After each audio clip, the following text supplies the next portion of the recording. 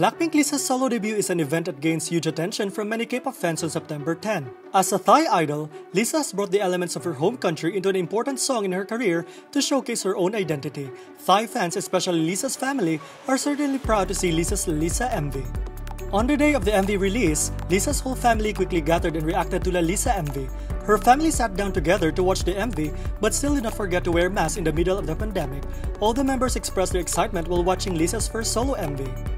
Two people that get special attention in the reaction video are definitely Lisa's parents. If Lisa's father sat in the left corner watching Lisa's MV, her mother sat among the younger family members. Lisa's mother couldn't hold back her tears of pride and constantly wiped her tears with her hand.